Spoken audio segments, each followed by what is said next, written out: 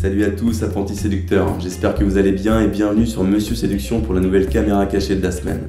Alors j'ai décidé de changer de concept. Plutôt que de vous livrer publiquement mes explications sur YouTube, j'ai décidé de vous les envoyer en privé par mail. Pour ça c'est très simple, il suffit de vous abonner à la chaîne et de vous inscrire à la newsletter sur le site Monsieur Séduction. Et ainsi vous recevrez les explications approfondies sur votre boîte mail.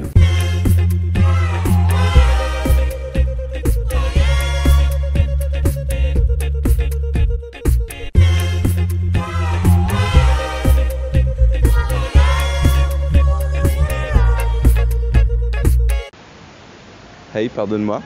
En fait, je viens de te voir à l'instant et je me suis dit qu'il fallait te parler. Je te trouve très élégante avec ton écharpe. Ça a retenu mon attention et du coup, je me suis dit que j'avais envie de venir te parler, voir si t'étais quelqu'un de sympa. D'accord, bah c'est gentil. Ouais. T'es sympa, non? T'es quelqu'un de méchant? Pas lyonnais. Moi, non, je suis pas lyonnais. Je suis nantais d'origine. Putain, je les ai jamais rencontrés, ces étudiants. Voilà. T'en fais partie? Donc t'es premier rang, c'est ça? Non, quand même pas. Non, quand même pas. Parce que moi, j'étais habitué justement d'être au fond de la classe, plutôt Oui, un peu rebelle. Ouais. Bon alors, qu'est-ce que tu vas prendre comme petit haut là? Je te verrais bien avec du bleu ou... T'es venu pour une pièce spéciale, non? Je suis venue pour une amie en fait.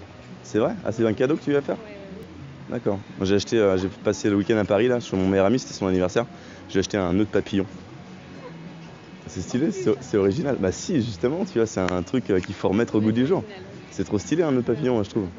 Plus qu'une cravate, tu peux porter ça en soirée, tu sais, sans paraître... Alors qu'une cravate, c'est plus difficile à porter quand même. Voilà. Mais c'est vrai, t'as vraiment l'air d'être sympa. Moi, je te propose qu'on aille se boire un café entre ces quatre, quand t'auras du temps. Dis-moi. 06. Ouais.